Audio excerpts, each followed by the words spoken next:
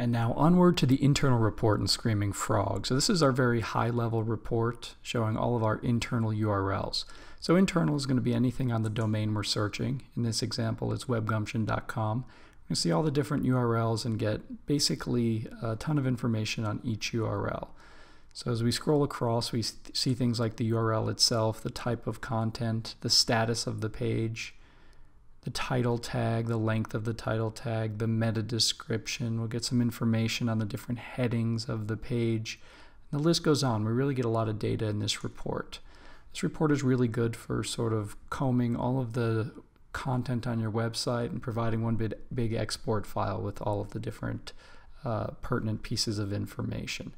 Now it's important to note in the internal report the different filters that are available, so we can just look at different types of files for the internal report. So if we only want to look at HTML files, we would just select HTML.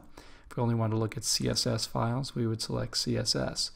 The list goes on. We can separate by images or PDFs, other types of files, so it allows us to see everything at a very high level. And of course, as with any other report, we can highlight any URL and get a lot more information on it down in the detail below.